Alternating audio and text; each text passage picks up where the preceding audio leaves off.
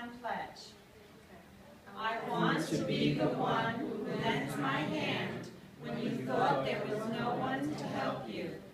I want to be the one to use my skills to support you on your journey to better health.